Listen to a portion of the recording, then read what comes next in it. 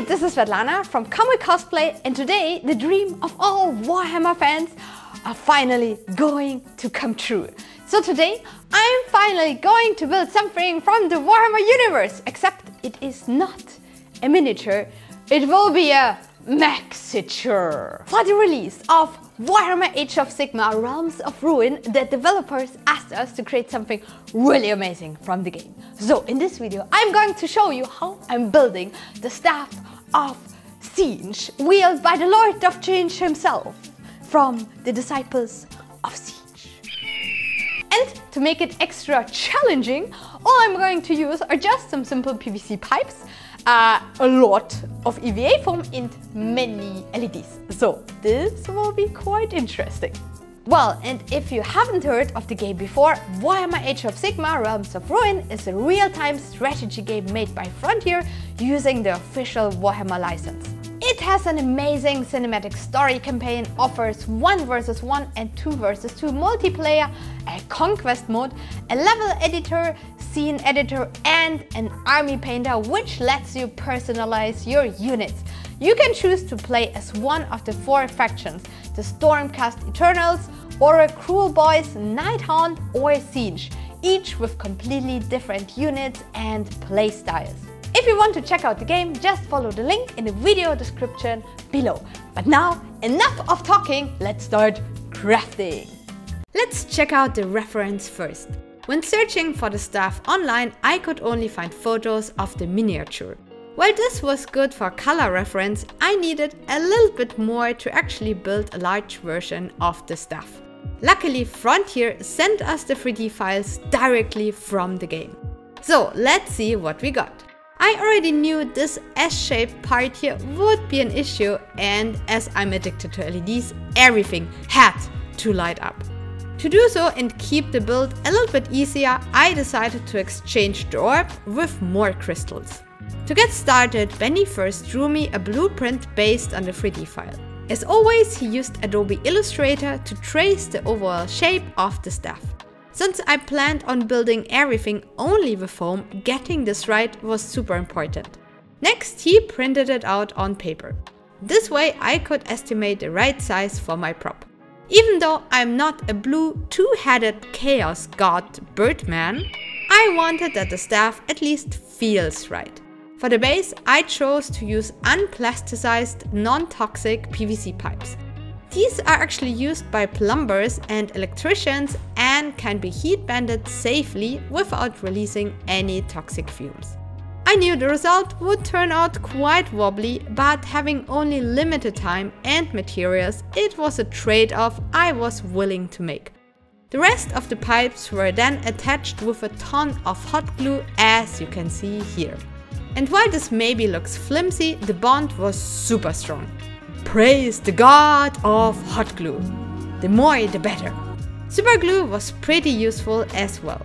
At this point I actually decided to separate the head from the shaft and connect everything with magnets. It was just much easier to paint it this way. Finally, Benny used our laser cutter to get those 2 wooden pieces for me. I stuck them together and with a ton of more hot glue, they went straight into the bottom of the staff. Then we added another one to the top as well, and this was the result. As you can see, the top was detachable and the staff looked already pretty huge. Yes, size does matter. Now on to my favorite part, installing all the LEDs. Even though the bottom doesn't light up in the reference, I thought it would be super awesome to make the crystal shaft shine from its core. And while I only wrapped the strips around the straight pipe, illuminating the dragon thing in the middle clearly needed a little bit more work. Just a little.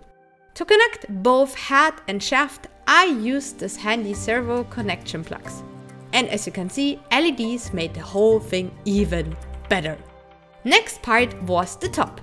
Only problem, these side thingies are actually floating. To achieve this look, Benny laser cut a base out of 3mm plexiglass. The plan was to cover this with layers of foam and only keep the floating area free. The middle part behind the glowing eye would have just enough space to hide the battery and chip for the light effects. I hope my cleverness pleases the Tzeentch. So now that this issue was solved, the next step was to glue everything on layer by layer. First superglue for the plexiglass and then contact cement for all the foam layers.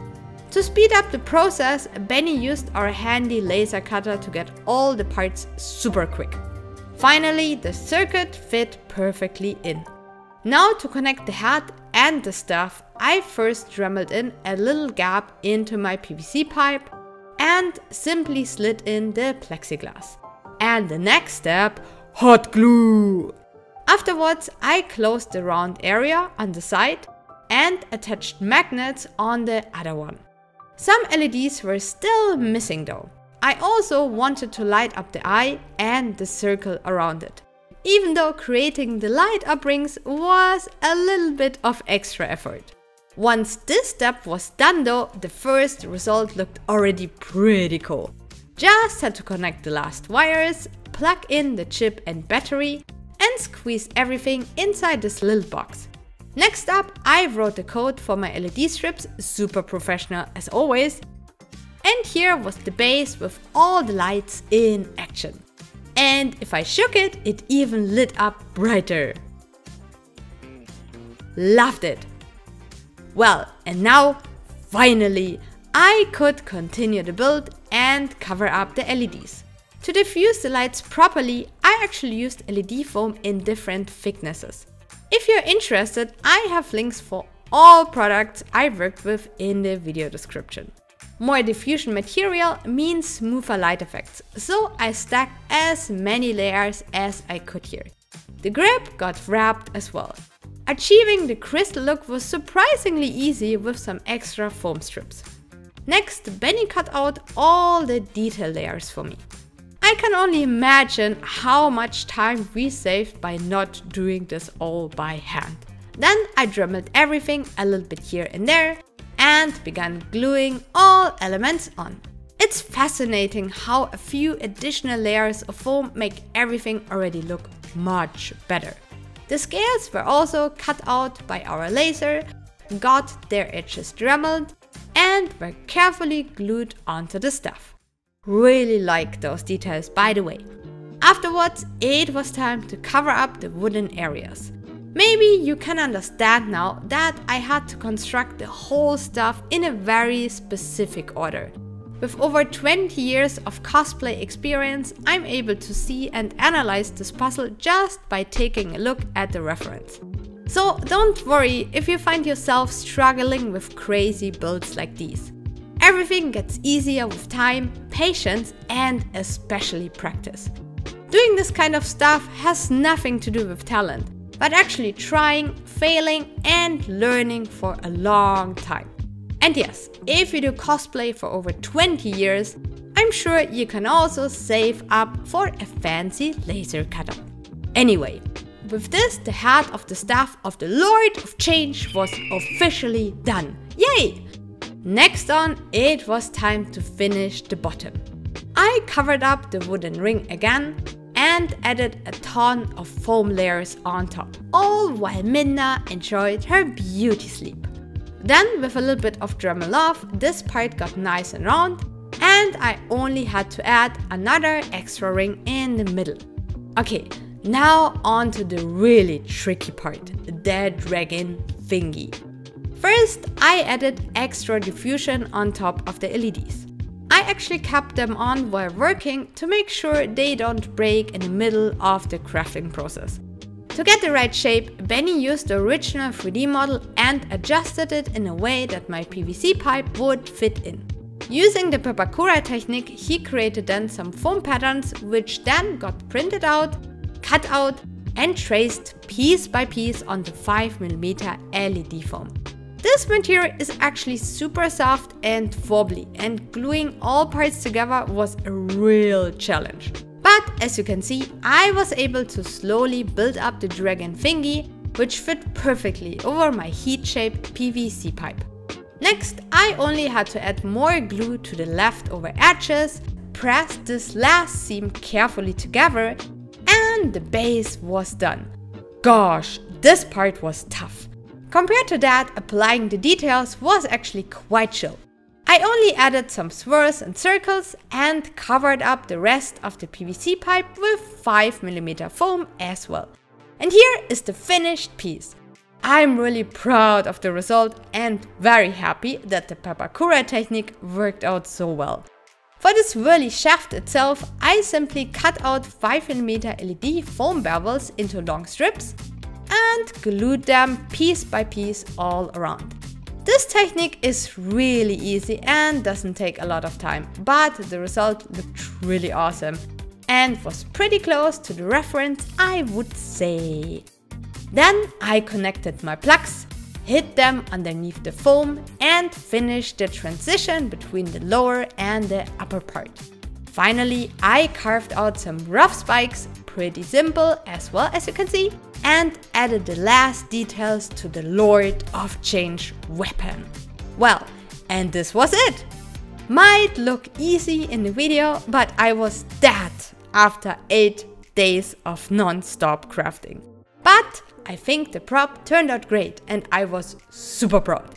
I think the lights running through it looked also amazing and I love the extra movement sensor effect I added.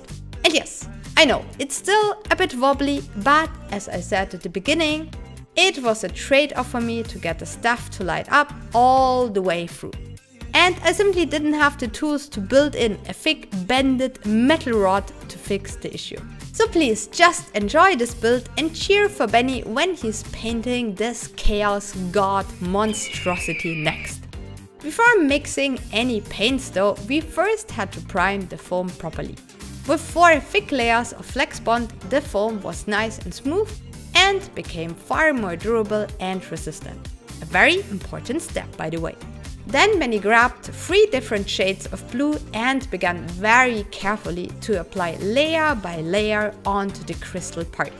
To keep the foam translucent, every coat had to be super thin. But he did a really good job, don't you think so?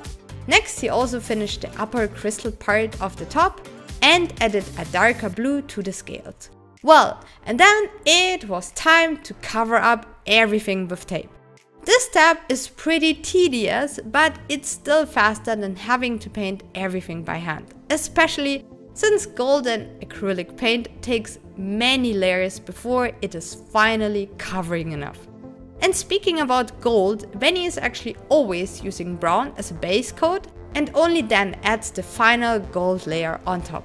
Saves a ton of time and nerves, and the shiny color doesn't require as many layers this way.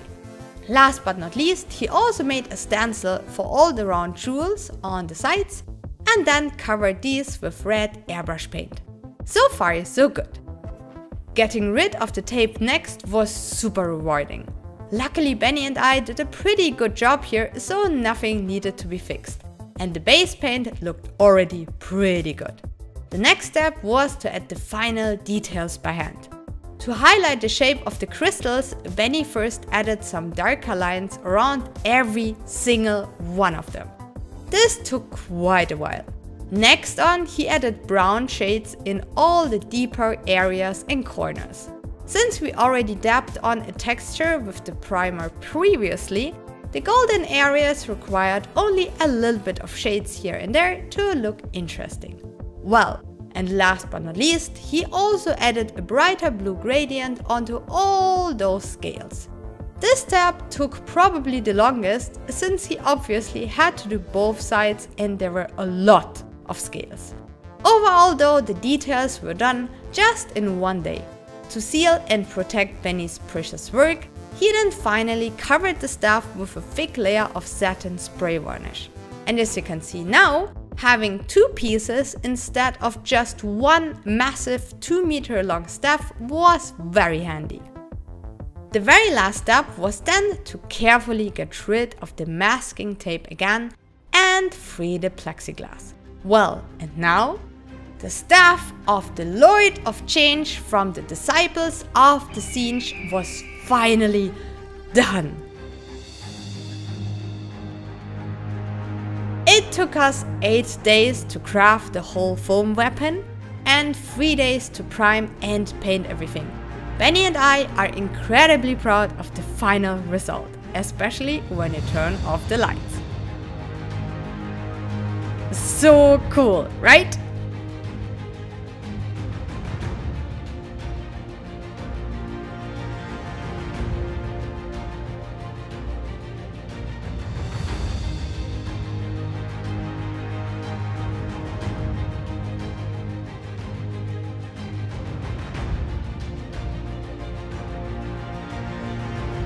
And now, finally, I could do this.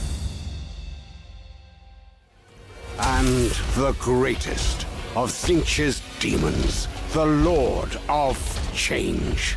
A monstrous and powerful demon, shimmering with raw magic and primed to open an all-consuming gateway to chaos. Thanks so much for watching and congratulations for making it to the end of this video. I know this build was a little bit intense, but I hope you also enjoyed it and had fun, like seeing coming everything together. Benny and I, we had like a lot of fun, and we're also like super proud that everything turned out the way it turned out in such a short time. And maybe you also got inspired to create something yourself as well, like no matter if it's like a miniature or a maxiture, just like that. And as always, if you have any questions, just leave me a comment down below, and maybe you also have a suggestion what I could build next from the Warhammer universe. And finally, thanks so much to Frontier and their trust to bring the stuff of the Tzeentch to life. I'm really excited for Warhammer Age of Sigmar Realms of Ruin because I absolutely love all the Frontier games, and I was able to play the game already at Gamescom and it looked amazing. So once we're done, we're going to play, and you can check out the game in a link in the video description down below. It is amazing. And as always, last but not least, and now with LEDs on, please don't forget to like and subscribe and hit the notification bell so you don't miss any of our upcoming videos, and there will be a lot of upcoming videos with LEDs. I need some sleep. And if you don't know what to write yet in the comments, please write on Corgi, join the Corgi squad and support us even more with the YouTube algorithm. And other than that, see you in the very next crafting video.